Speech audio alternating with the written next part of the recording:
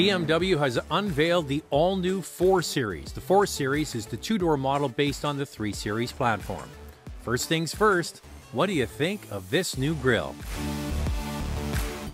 A bit smaller than the grille shown on the concept, but certainly a huge kidney grille that will certainly bring sharp comments. Is it the Miss Piggy of cars? Now the rest of the car looks good, but it's bigger. The last 4 Series had already grown too big for some buyers. That's why the 2 Series is such a great car.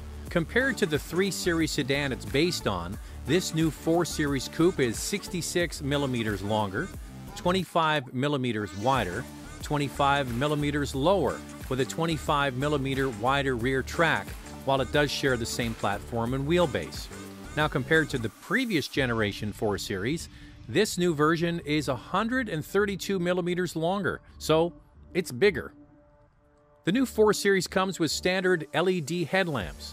The long hood and sidelines are reminiscent of maybe the last generation A5 in a few ways.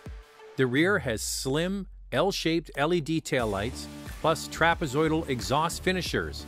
They're integrated into the lower rear bumper cover. The standard M Sport package includes a unique styled front bumper with large air intakes. So overall, the design is sleek and sexy, it's just the front. The inside gets standard power sport seats. The extra length of the car will certainly help rear passenger room. Now the dash is what we've come to expect from BMW. Nothing revolutionary here at all, which is good and bad. Yes, BMW uses some fantastic materials and the dash is familiar to existing buyers, but compared to other brands, this is rather safe and conservative compared to many who have gone with the all-screen interior look. Here's some good news for Android users. BMW has finally included Android Auto, plus they have wireless Apple CarPlay as standard equipment.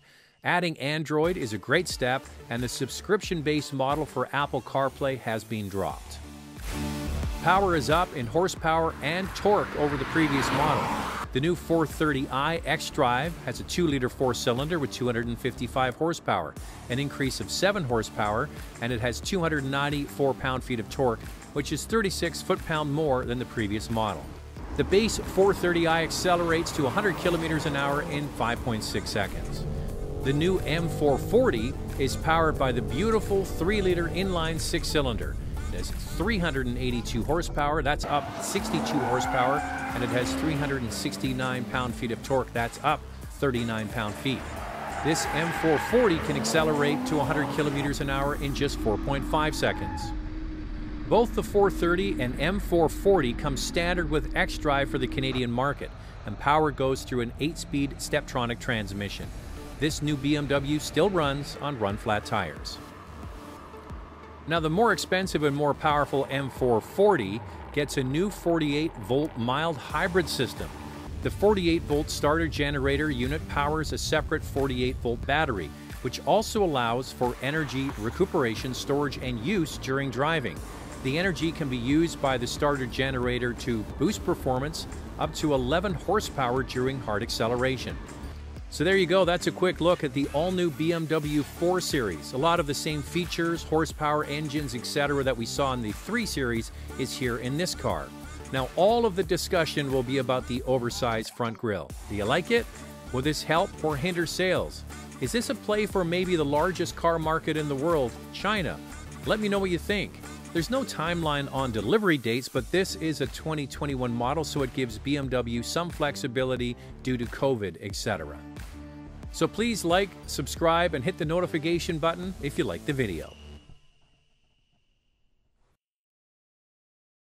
Car Cost Canada provides the dealer's cost, a list of rebates, plus discounted interest rates. Use the promo code MOTORMOUTH to become an expert member and get access to exclusive and powerful savings. The link is in the description below.